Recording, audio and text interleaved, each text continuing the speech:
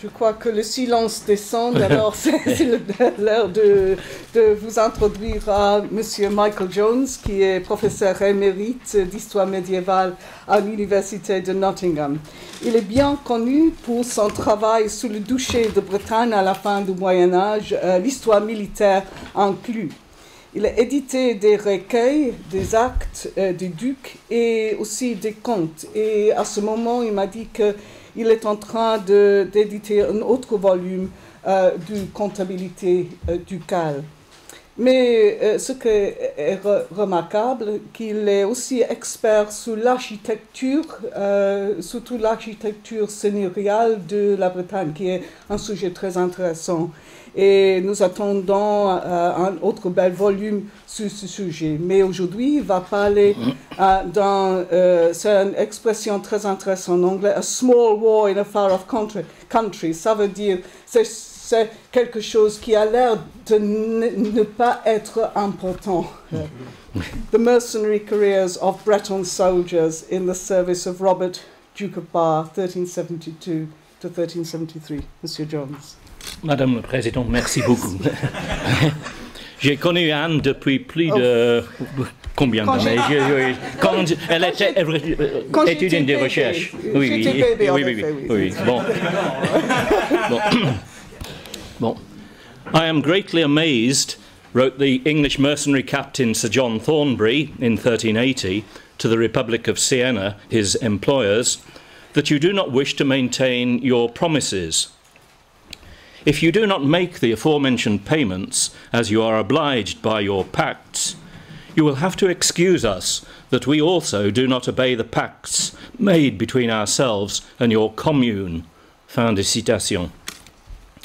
The example comes from William Caferro's fine study of John Hawkwood, but the problem is a common one, as we are all well aware.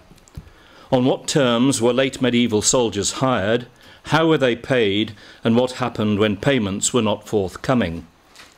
I shall mainly be illustrating that theme from the experiences of a small band of Breton soldiers who were engaged by Robert I, Duke of Bar, in 1372. In several respects, the account simply reinforces the broad conclusions which I reached in an earlier paper about the fortunes of a famous group of 14th century Breton soldiers, those who fought on the Franco-Breton side in the celebrated chivalric encounter, the Battle of the 30, in 1351. Thus the social background, length and variety of military service of those engaged in 1372 and the way in which their careers developed will be considered. I hope that this will contribute to a fuller appreciation of their part in warfare during the later 14th century phase of the 100 Years' War, a period in which Bretons are found in large numbers in many scattered theatres of war. There's also a political dimension that deserves some attention, the extent to which choices made during the Breton War of Succession, 1341 to 1365, about which side to support, may still have been important in later decades in determining why some men continued to seek mercenary employment outside Brittany. The particular case with which I start supplies some evidence relevant, I think, to this current debate. On the 30th of November 1372, Jean de Malestroit, a chevalier, his brother Hervé de Malestroit, écuyer, Patry de Château-Giron, chevalier, and Jean d'Assigny, chevalier, confirmed an agreement to serve Robert of Bar for 5 weeks from the 6th of December 1372 with an unspecified number of troops. These were to be paid at the rate of 25 florins a month when serving as men-at-arms or archers with 3 horses, and 20 florins a month if they had only 2 horses. In modern times, this document has been well exploited by historians since Victor Servet paraphrased it fully in 1865. It will surprise no one here that Philippe Contamine used its details on pay in his Guerre, État et Société. By no means unique, an impressive clutch of similar short-term contracts between the city of Metz and its captains in the early 1370s still survives in that town's archives. Nevertheless, the agreement between the Duke of Bar, Malestroit and his companions is one of the most informative, especially with regard to relations with the indigenous population living around the places assigned to Bretons during their short sojourn in the Barrois. In the published version of this paper, I hope to offer a full transcript of this document as a pièce justificative. So I only need to summarise briefly some of its main points here. In principle, strict terms were imposed on the exactions that could be made to maintain the troops, especially the foodstuffs and provender, when the men were in garrisons. Though when on chevauchée, they were permitted to take reasonable amounts from le plat pay, while in the Duke's service. Payment was also to be made for most other provisions acquired locally. Respect for the local population was expected. The division of any spoils of war between the Duke, his allies, the citizens of Metz, and the Bretons, notably from ransoms, was closely determined, while other contingencies like reductions in numbers serving and wages owing because of illness, death or termination or departure were also carefully covered, as well as the procedures to be followed on termination of the contract. These included the return of the main letters the Bretons had received, issued of a general quittance, as well as rendering Souilly Castle near Verdun that had been assigned to them. I have to show this photograph because there is no longer a castle at Souilly, but the church began as the chapel to the castle, so it's roughly in that area. In this, a garrison of 12 men were to be kept at the Breton captain's expense, except for what they could take by hunting game or acquiring hay and oats ou pat play. Otherwise, nothing was to be taken into the castle, while if the captains themselves wished to aller ébattre ou demeurer ou d'y châtel, à plus grosse haute faire, le pourriens, mais nous serions tenus de payer toutes les choses exception volailles, foin et avoine, which they too could take from the surrounding countryside for 5 days. If they stayed longer, they were to pay for all they took. The Duke's provost was to be allowed to continue living in the castle with his family in order to administer the prévôté as he had done previously. This document was not the only one drawn up between the two parties, since reference is made to certaines formes et manières plus à plein contenu et lettres de notre dit Seigneur que nous en avons de lire. It was probably in these no longer surviving letters that the total number of men to be supplied would have been stipulated. We can also note reference to pre-existing obligations which the Breton captains owed to their feudal lords, first to the King of France and his brothers, and also to the Duke of Brittany.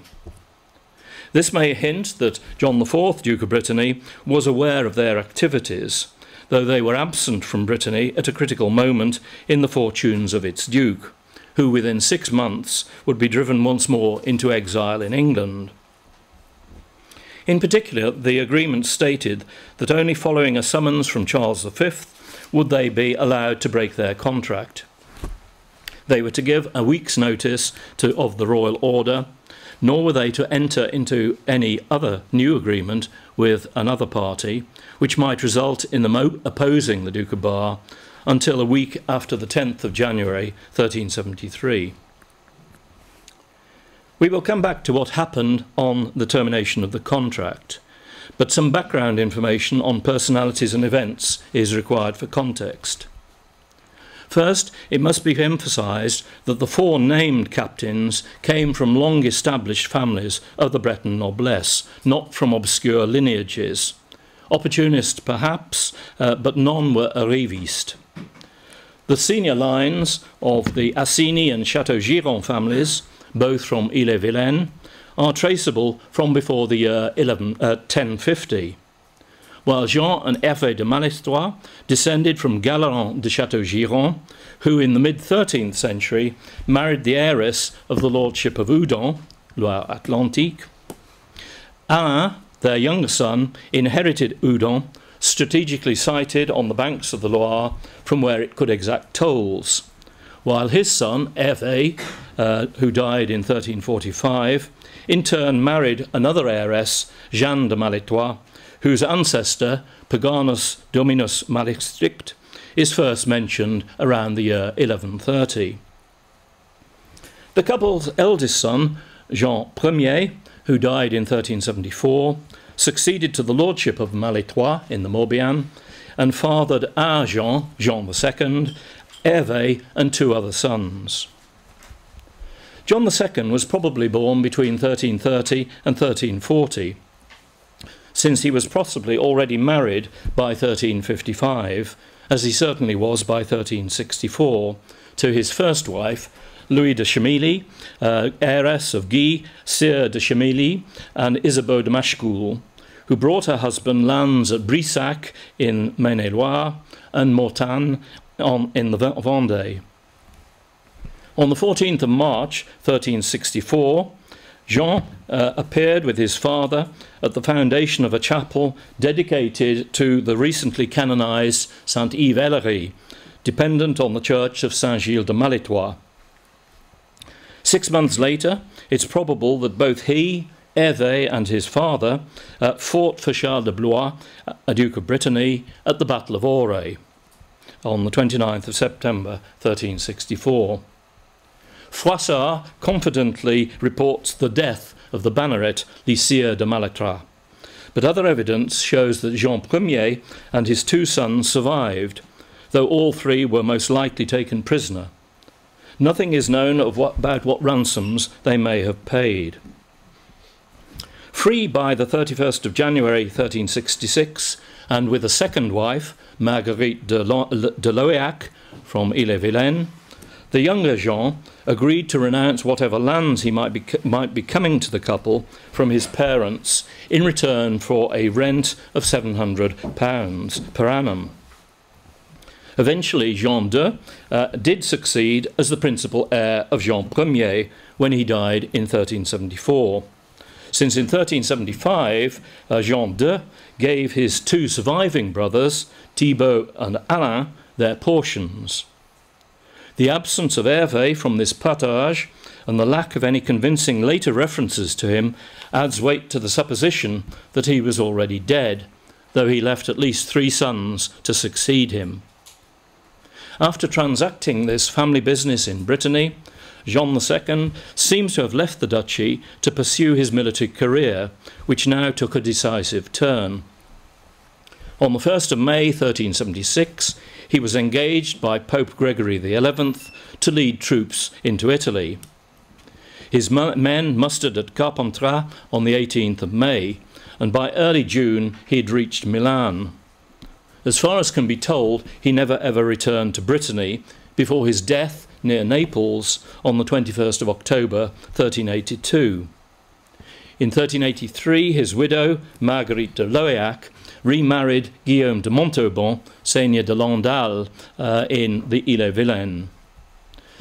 Jean and Marguerite had had an only daughter, Jeanne, who died in 1429, and it was she who took the lordship of Malétroit to 2 successive husbands. First, an elderly but close relative, Jean de Malestroit, Sire de Beaumont, who died in 1416, and then to a Norman exile in Brittany, Philippe de Vierville, Seigneur de Creuilly, who died in 1449. Despite evidence for the solid standing of the Malétroit family amongst the better-off Breton noblesse in the generations of Jean Ier, Jean II, and Jeanne, it is clear from the renewal of the Anglo-French War in 1369 that Jean II had devoted himself almost exclusively to military affairs, followed in this by his brother Hervé. In January 1371, for instance, Jean was with Sylvestre Bude, who later accompanied him to Italy, at the castle of Saint-Bazet in the Lot-et-Garonne, under the general command of Louis Duc d'Anjou, while the English besieged Montpont in the Dordogne, then in the hands of a Breton garrison. In September 1371, he was still with Anjou and Olivier de Clisson, now at the siege of Moncontour, Vienne, one of the earliest actions in the reconquest of Poitou from the English. A quittance of the 15th of September 1371 shows he was leading a company of 9 knights and 51 esquires. Nothing more is then heard of him until the 16th of November 1372, when he gave another quittance, this time to the city of Metz, for payments received while serving against Pierre de Bar, Lord of Pierrefort, and his allies. A fortnight later, he agreed the contract with which we began with Robert Duc de Bar, then also allied with Metz in the war against his close relative, the Lord of Pierrefort. A quittance from Patry de Château-Giron and Jean d'Ancigny, also given to the Messins on the 5th of December 1372, shows that they too were already serving alongside the Malétroits. As noted already, both the Château-Giron and Assigny enjoyed much the same social standing as the Malétroits on the fringes of the upper ranks of the Breton nobility. Patry de Château-Giron had certainly succeeded his father, Armel I, Seigneur de Château-Giron, by 1358, though he may still have been a minor. According to the 17th century Breton genealogist Père Dupats, he was captured at Auray, but Patry quickly took up arms again in 1369, serving in Anjou with a small company of 12 esquires under Amaury de Cron. The record for the next 3 years is blank, but he appears in the Barrois with the Malétroits. This freelance service seems, with a brief exception noted below, to have been an isolated incident in his career, because he later returned to royal service, giving a quittance while serving in Périgord and the Limousin on the 9th of April 1376. In October 1377, he was appointed Seneschal of the Quercy by Louis Duc d'Anjou, a post he still occupied in November 1378.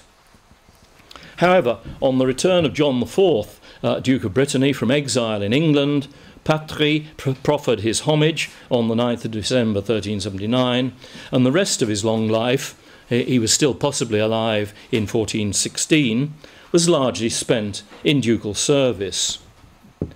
Under John IV, he was keeper of Dinan in the Côte d'Armor between 1382, while a new ducal castle, which is now on the screen, was being built. And from at least March 1388, he was a chamberlain and councillor of the Duke, receiving a pension and several other tokens of favour. His other brief spell as a mercenary apparently occurred in 1385, when he had permission to serve in arms in Castile, promising to return if the Duke requested him to do so. Just over a year later, on the 15th of October 1386, he was paid 200 francs by the Duke for a mission to Navarre, accomplished a few months earlier to seek Princess Joan of Navarre, who had eventually arrived in Brittany to marry John IV as his third wife in September 1386. Under the next Duke, John V, Patry, now a senior figure at court, was named First Great Chamberlain in 1406. Probably since 1404, he'd also been Marshal of Brittany, a post he held for several years, before being succeeded in it by his eldest son, Armel. Patry may have been one of the conservators of the Anglo-Breton Truce of 1411, and he last appears, though lacking any household title, in the Ducal Council in 1414. Jean d'Assigny was probably the youngest of the 4 Breton captains in 1372. On the 15th of March 1358, Guy XII, Seigneur de Laval et de Vitré, agreed to reconstruct the castle of Assigny in the Ille-et-Vilaine for Jean, who was in his guardianship. The presence of a motte, domus and herbergimentum, held by Jean's ancestors, mostly styled militaires, is well documented from the early 13th century onwards. It is probable that whatever buildings occupied the site in the mid-14th century, they had been damaged during the Civil War. La Motte d'Assigny was to be sacked again during the Wars of Independence at the end of the 15th century, though traces of it still survive. Sadly, I haven't got a photo.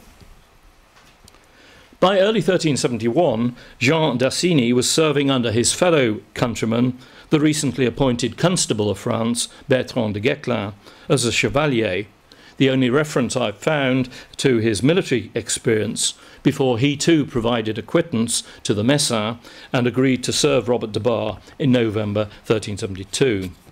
Like that of Patry de Châteaugiron, this mercenary interlude was apparently brief. When the Truce of Bruges expired in 1377, Jean d'Assigny served again with the Constable, before also making his peace with John IV of Brittany. Like most Breton nobles and gentry did, he swore to observe the Second Treaty of Guérande, drawn up in April 1381, establishing peace between the Duke and Charles VI of France. He performed homage and became a trusted counsellor, ambassador, hostage for, and even executor of John IV.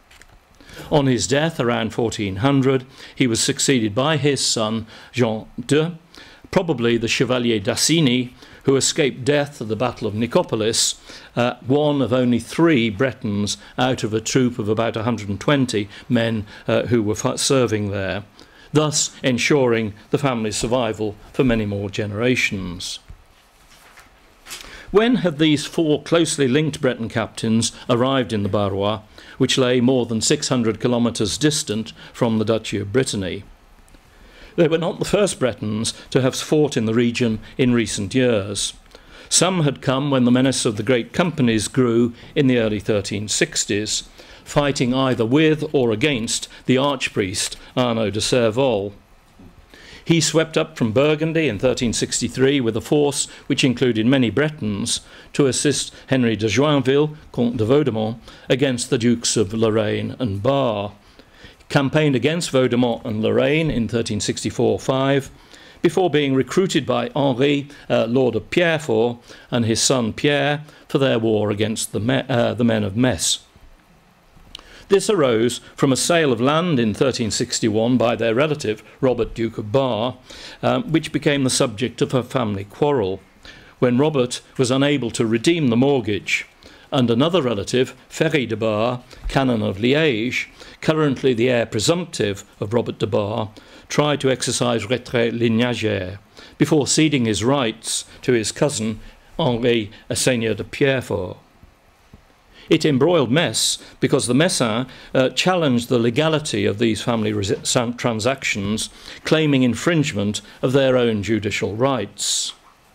Surviving accounts of ducal prévôts in the Barrois between 1361 and 1366 refer to damage caused by the Bretons, ransoms, pâtis exacted, expenses incurred combating these incursions. Some relief was gained first when in the autumn of 1365 Bertrand de Guesclin recruited large numbers of these freebooters to go in support of Henry de Trastamara, claimant to the Castilian throne, and secondly with the assassination of the archpriest in May 1366. But after a few years of uneasy peace, some long-standing vendettas reopened and new conflicts broke out. There's no time here to explore the kaleidoscopic series of events which followed the renewal of Pierre de Bar's war with Metz in 1368, initially supported by Robert I. This was briefly suspended in 1370, only to break out again in the summer of 1371, by which time Robert I had changed sides and was now allied with the Messins. It was at this point that all parties began seriously recruiting troops from among the local nobles and the burgeoning market offered by foreign companies despite the general renewal of the Anglo-French War. Bon, c'est de Guesclin. Bon. Metz led the way. On the 8th of July 1371, it took one of the most colourful contemporary leaders of mercenaries, Owen of Wales, the last prince of the House of Gwynedd, with 120 men at arms, into service for a month. On the 4th of September, terms were agreed with Juel Roland of Brittany at the head of une rote ou compagnie de 300 combattants ou plus de Breton for 3,000 florins per month. And they were paid off on the 7th of November, when Juel delivered this general quittance for whatever was owing for their services during the war against the Duke of Lorraine and Pierre de Bar, with whom they'd agreed a truce. Judging by the sums mentioned in these quittances, the force of lances and archers which Roland had supplied was the largest employed by the Messins between 1371 and 3. Though Jean de Maletois would eventually take into Italy an army which at one point numbered 1,843 lances, it is likely that he and his fellow captains in 1372 had much more modest forces than those under the command of Roland in the previous year, each perhaps a few score men at arms at most. They were hired chiefly for the Duke's siege of Saint-Piny, a small town in the Meuse Valley, southeast of Verdun and west of Toul. After this had been successfully captured in a short winter campaign, relations with the Duke of Bar deteriorated. By January 1373, the Bretons had passed into the service of his enemy, Pierre de Bar. Their reasons for changing side are not clear. It may simply have been that as their contract had expired on the 10th of January, they simply accepted a new offer of employment. But from a later agreement of October 1373 concerning Jean de Maletois, it is evident that Duke Robert had not paid all the wages which the Maletois brothers expected, so this may have been the deciding factor. What is certain is that released from Robert's employment and no longer restricted to their contract, by their contract to respect the lives and property of the local population, they indulged in an orgy of rapine. Jean de Maletois himself took Gondricourt in the south, to the south of Saint-Mihiel and southwest of Toul, which he occupied for 15 days before burning the town. Well, a view from the castle, and again the church survives despite the burning of Gondricourt. He also took the small town of Saint-Thibault further to the south. But the capture of his brother Hervé put a brake on these actions. Negotiations for his ransom led eventually to peace terms. In turn for the release of Hervé and Guillaume Canet, who was taken with him, the Maletois brothers renounced further acts of violence against the Duke of Bar and his subjects. The accord was drawn up at Bar-le-Duc on the 30th of March 1373. How much was paid to obtain the prisoner's release is not known. But on the 1st of October 1373 at Reims, in the presence of Jean de Cron, Archbishop of Reims, uncle to the Maletois, Robert Duke of Bar conceded that he still owed them money for their services, offering 1,000 francs in return for any letters which they still possessed. At least 100 francs outstanding was handed over to the Duke by the Provost of Saint-Mihiel in November to payer et convertir à Messieurs Jean de Maletois, à qui Monsieur le devoir. In the meantime, the Bretons had left the Barrois, having also been released from their service by Pierre de Bar, after he had been forced to come to terms with his many enemies at Pont-à-Mousson on the 23rd of March 1373, paying compensation of 18,000 francs and agreeing to dismiss Maletois. He is next found in the Languedoc in June 1374, with his company of 120 men being mustered at Montpellier.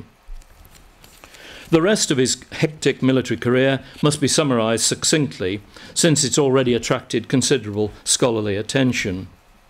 In August 1374, he was recruited by King James of Majorca for a campaign in the Roussillon, before invading Cerdagne and occupying Urgell.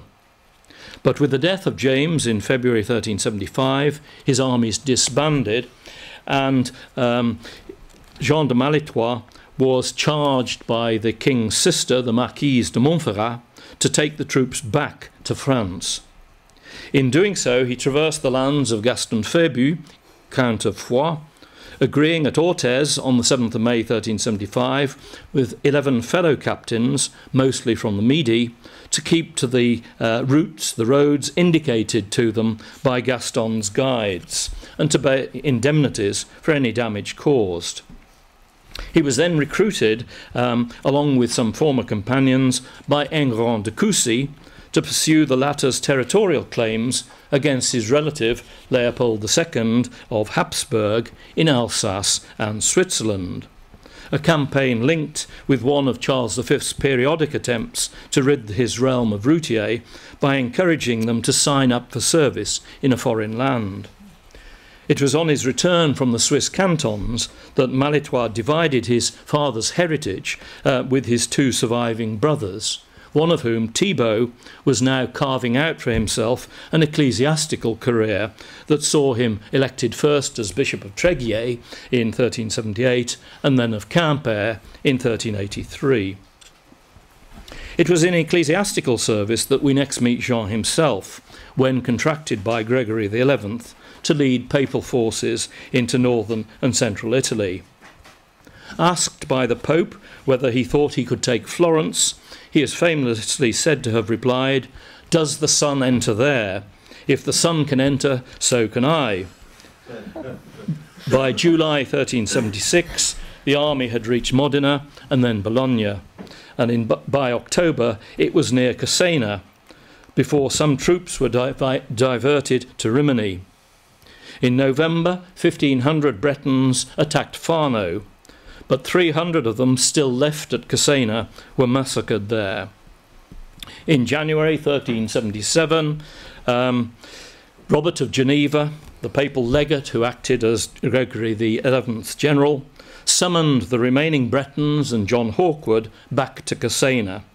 Rioting broke out, and as most of you will know, on the 3rd of February, in revenge for the murder of their companions, the Bretons, with Sylvestre Bude in particular to the fore, perpetrated one of the worst notorious massacres of civilian population of the late Middle Ages. After the massacre, Malétroit stayed on in Cesena for several months before moving off in late August to invade the Duchy of Spoleto at the Pope's behest with some 4,000 men, but without Bude. When Gregory XI died in March 1378, Malétroit passed briefly into the service of anti-Pope Clement VII, probably joining up again with Bude early in 1379. He was thus present when Alberigo de Barbiano inflicted a famously crushing defeat on the Bretons at Marino near Rome on the 28th of April. Bude was captured along with Bernard de la Salle, who has already been mentioned in these proceedings, and other captains, effectively bringing an end to the main threat of foreign mercenary companies in the peninsula, but heralding too the rise of Italian successors. Malétroit himself appears to have escaped capture.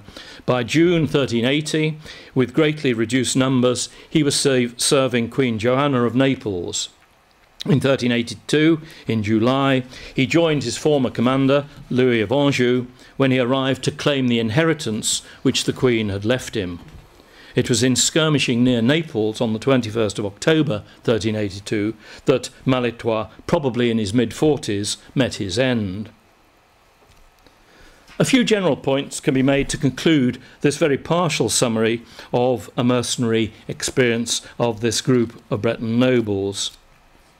There's no doubt that Jean de Malétroit was a notable military figure who for over a decade essentially lived by contracting out his men to a wide variety of employers in Western Europe. He left the administration of his own considerable patrimony to his wife, played no part in the politics of his native duchy in a turbulent period, and left an only daughter as his heiress. His brother Hervé, with the prospects of a much smaller inheritance, the best he could hope for was a share of the third traditionally allowed by the Breton custom to all younger siblings, followed a similar career, cut short, it would seem, by death, though he left sons to succeed. We can only speculate whether Jean and Hervé had left their homeland because they were irreconcilably sort of opposed to John IV and continued to support the party of the late Charles de Blois, or whether they simply went for employment and for adventure, a word which also has been used on previous occasions. Unfortunately, the sources are mute. For the other two Breton captains, Jean d'Assigny and Patrick de Château-Giron, who had joined the Malétroit to serve Metz and then the Duke of Bar in 1372, their mercenary service appears to have been of very limited duration, less than a year, perhaps only a few months before they returned to a more normal pattern of employment for men of their status in the French Crown's service. Then, after the usual absence from Brittany, the unusual absence from Brittany of their own immediate feudal superior, who had been forced into exile by the desertion of his nobles, when this came to an end, they resumed service to John IV, not just performing obligatory military duties, but both playing very active roles in shaping and executing ducal policies.